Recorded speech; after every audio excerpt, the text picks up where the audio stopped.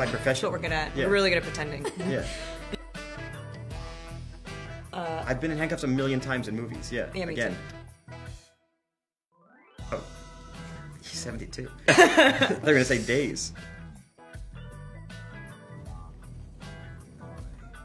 I peed so much I started laughing once. You know what? Unfortunately for us, I think that's kind of that's a girl thing.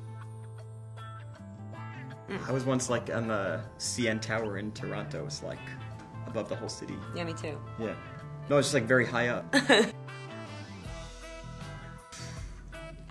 Day one. Didn't get the chance. Oh no, but I should have. No, I should have done it.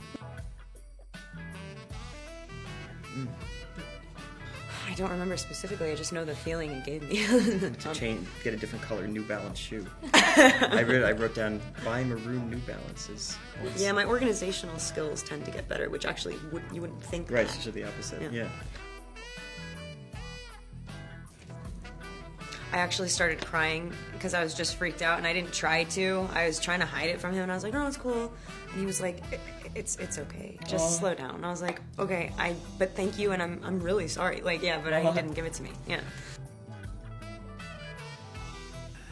Crashed? I mean, like a little touchy. Yeah. A little love tap. Yeah. Actually, yeah. Hell yeah. What? Well, I did like construction with my father for a whole summer. Well, I don't want to tell you what movie it is, but I've definitely done a couple movies where I've been like, this is a piece of shit.